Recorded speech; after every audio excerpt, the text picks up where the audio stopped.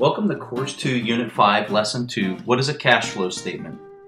In this lesson, you'll learn what a cash flow statement is, and you'll also learn how to use cash flow statements to identify strong companies versus risky companies. So let's get started. If you remember back to Course 1, Unit 1, you'll remember a scenario where I was teaching people about income statements and balance sheets with an ice cream stand owned by owner Nancy. One of the things that I had briefly mentioned was the existence of a cash flow statement, but I didn't get into any details on how the cash flow statement was used and what its purpose was. And so that's what this lesson is going to do, is we're going to go back to the basic understanding of the income statement, the balance sheet, and now we're going to incorporate into that the cash flow statement. So before 1987, a cash flow statement wasn't even required, but in order to provide more fidelity as to what's happening inside of a publicly traded company, a cash flow statement is now required. So just a quick recap, the income statement, which you'll find on the bottom left there, and what I'm going to use for this scenario is a basic candy store. We're going to say it's called Dan's Candy Store. And we're going to just use some real generic money to show how that money flows through Dan's Candy Store. And we're going to show what each one of these three statements do. Okay, so the very first one that you have to understand is the income statement. And you should be basically familiar with this. And the income statement demonstrates the amount of money being generated from the operating activities of the business. So this report will show you how much money is flowing into or out of the company based off of that product. So this would be the sale of Dan's candy. So let's say that Dan sells enough candy to generate enough income of $100. His net income would be $100. And so that $100 would be reported off of that income statement. At the top of the income statement is going to be the revenues, and at the bottom is going to be the net income or the profit. Okay, so that $100 of profit flows into Dan's Candy Store. That's the profit that he made. And so that income statement would capture that. Now, once it's inside of Dan's store, before we were showing how that money could be paid to the owner through a dividend, or the money could then be listed as an asset on his balance sheet, or that money could be used to pay off debts, which would lower the liabilities on the balance sheet. So if you were just looking at the income statement or the balance sheet, which is how you would be viewing this before 1987, you would have to see the money flowing in off of the income statement, and where that money was going would be whether the assets were becoming a higher value or the liabilities were decreasing. You would have to surmise how that money was being employed based off of how the balance sheet changed from month to month. So what the cash flow statement does is it shows you where that money's being generated and where it's being spent and employed throughout the company. So that's where the cash flow statement comes in, and that's going to be its purpose. So let me give another example. Let's go back and let's say that $100 flows into Dan's Candy Store. Okay, and this is something that you might not have thought about before, but now as we're getting closer to the advanced lessons, some of this will start making sense for you. But let's say that $100 comes into Dan's Candy Store through the sale of his product. Okay, once that $100 reaches his corporate bank account, his company's bank account, there's a lot of things that he can do with that money. A lot more than what I've, the basic things that I've described earlier. So not only can he have money flowing in from the product that he has produced, the candy, the $100 from the candy, but Dan, let's just say that this is a publicly traded company. Dan could actually raise revenues for his company through the issuance of stock. So let's say that there's 100 shares outstanding on Dan's store. Let's say Dan wanted to issue another 100 shares, so there'd be 200 shares outstanding. Well, when he sells those shares, that's going to bring additional revenues, additional funds and cash into his business. So instead of just making 100 from the candy that he sells, he might make another $100 just through the sale of his stock. Another way Dan can raise money is he can issue bonds. I'm sure you've already realized that, but that's not something that you're going to capture on the income statement. You're just going to see that he has more cash on hand or whatever the case would be off the balance sheet, and you wouldn't really understand how it got there. And the cash flow statement helps us identify that. So let's just say Dan issued $100 worth of bonds, so he collects $100 from some investor in addition to the $100 he's already making from his product. So there's an additional $200 that are going to be going onto his balance sheet. Now here's another thing that a lot of people might not consider is, let's say Dan has been using money in his account to purchase publicly traded companies just like you're doing inside of his corporate account. Now this would kind of make Dan's candy store a holding company, but let's just assume that he owns some shares of a company inside of his corporate account, okay? And those companies that he owns inside of this Dan's candy store corporate account are making dividend payments to him. So that would be additional income that would not be listed on the income statement. That would only be captured off of the cash flow statement. So those are just a few of the different income streams that could be coming into Dan's candy store that aren't going to be listed on that income statement, but need to be captured somehow. And that's where you're going to find the cash flow statement very useful in capturing those resources. Now, just as we described funds that were coming into Dan's corporate account that weren't captured off the income statement, there's also funds that are flowing out of Dan's candy store that haven't been properly accounted for either. Let's go ahead and describe some of those. The first one that's pretty obvious is if Dan's paying a dividend to the owners of his company, which would be himself, if he's paying himself a dividend, that's not captured on the income statement. So that dividend payment has to be captured somewhere, and that dividend payment is captured on the cash flow statement. You'll see the funds flow out of the company. Let's say Dan is using the money that, let's say that $100 that flowed into his company. Let's say he's taking a portion of that $100, let's just say it's 25 of those dollars, and he's reinvesting that back into inventory, or he's using that $25 to upgrade his facilities or his equipment.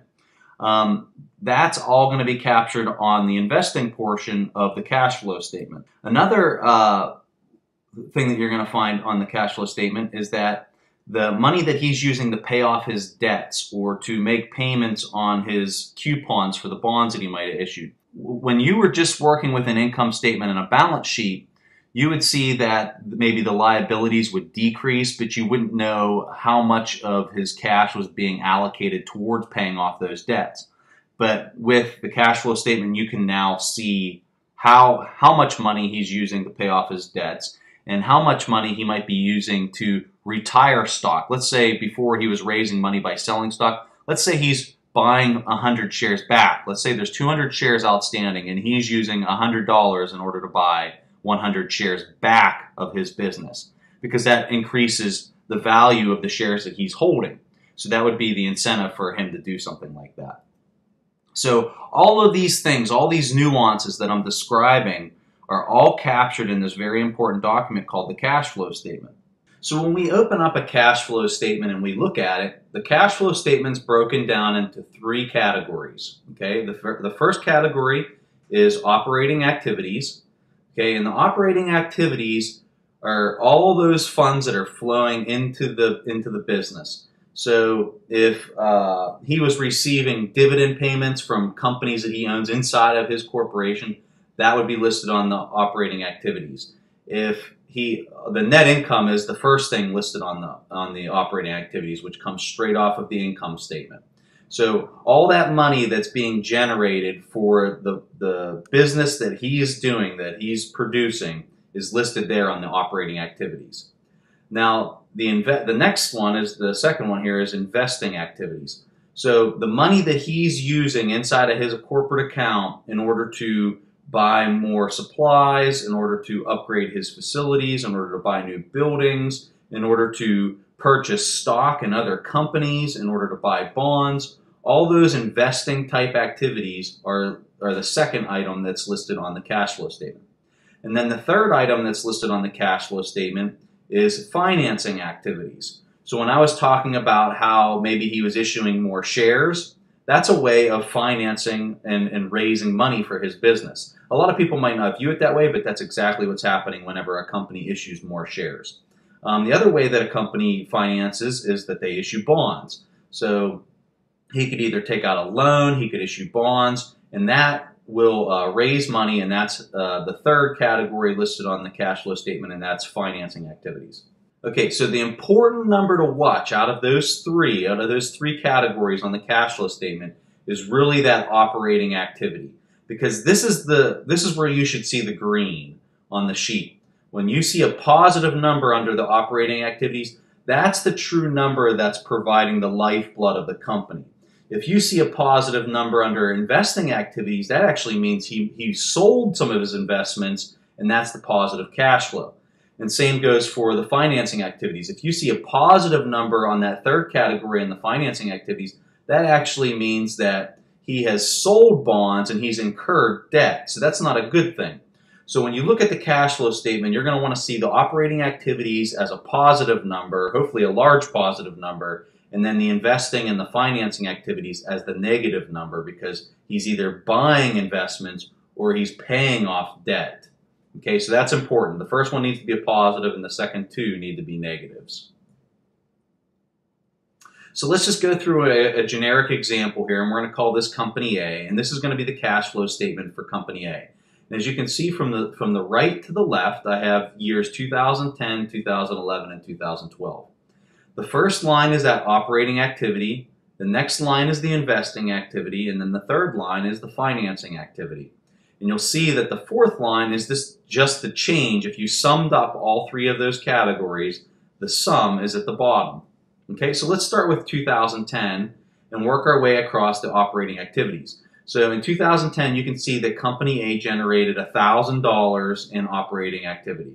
The next year was $1,100, and the third year was $1,200. So you see a nice steady growth, and it's all a positive number like what we wanted to see, because this is the money, this is what the business does. This is what's producing the income.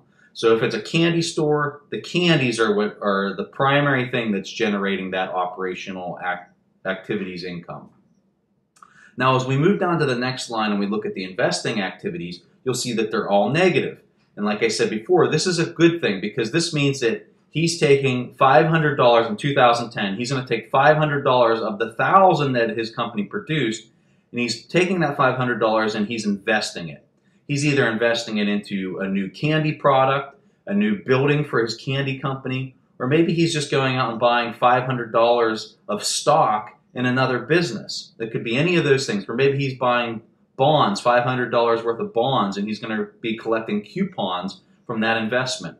It could be any of those things. But what you want to see is you want to see a negative number, because that means he's investing. Now, if you saw a positive number on that line, that would mean that he sold his stock, or he sold his bonds, or he sold half of his plant to some other company that is now producing candy.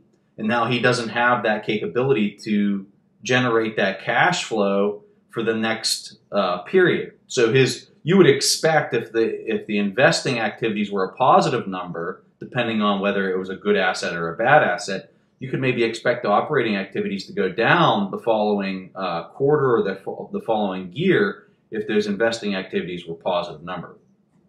So you can see in this scenario that his investing also increased. He keeps investing a larger sum as he kept making more money under that operating activities. Now, as we look at the third line, which is the financing activities, it's also a negative number. It's $400, $500, and then $600. This is also a good thing, because this means Company A is paying off its debt. In 2010, it paid off $400 of its debt, and it had $100 remaining after that year. Then as we look at 2011, they paid off another $500 of debt. That's good. If this number was positive, that means the company would be taking on debt. Now, they'd have more cash in their bank account to do whatever it is that they need to do. But in the long haul, the company's going to have to pay off that debt, and you're going to see that being sucked out of the operational activities, and you're not going to have that positive cash flow potentially in the future, depending on how they use that capital that they borrowed. So this is what you're really looking for. This is a good example of a cash flow statement. You want that first operating activities to be positive, and you want the investing activities and the financing activities to be in the negative, and then your net change needs to generally be a constant and consistent theme across the board. The fact that the net change in cash is 0 in 2012 really doesn't mean all that much to me, because at that point, the company has a very positive operating activity. They're using that money to invest, and they're paying off their debt. So for me, that all has a good sign. Now, if the company needed to, let's say they needed a lot of cash in order to conduct an acquisition of another business or something like that, you would see the company start stockpiling their cash, and you'd see that net change in cash be a positive number quarter after quarter as they prepare for that acquisition. And that's usually a good sign. If you see a company kind of stockpiling money, you probably know that they're getting ready to conduct an acquisition of another business. So in company A, I was showing you a good cash flow statement. Now in company B, I'm going to show you one that's not looking as good.